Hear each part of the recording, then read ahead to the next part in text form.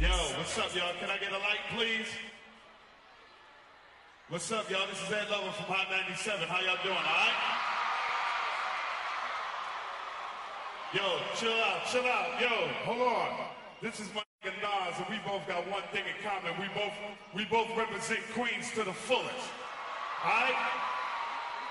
Now, this brother was good enough to stop his show in the middle of the show, and I want everybody in here, everybody stand up on their feet first and foremost, please. No, don't make no noise. Every brother in here, please take your hat off. At 7:03 p.m. New York time, 4:03 p.m. Las Vegas time, Tupac Shakur passed away, y'all. Give me a moment of silence. Now, everybody out there that listen to Hot 97 probably heard about some beef Tupac got with Nas or whatever, with Mobb Deep, whatever. It takes a big motherfucker to stop the Miller hit, okay? So we can recognize a brother that was part of the hip-hop culture that passed away. I don't give a f what Tupac ever said on the record. No matter what, he didn't deserve to die that way. When the f are we gonna stop this bull and start loving one another?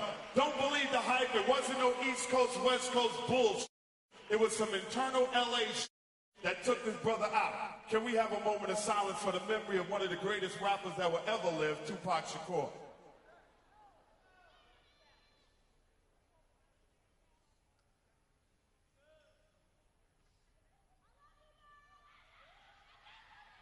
Now let my Nas do his thing. Y'all enjoy the rest of the show.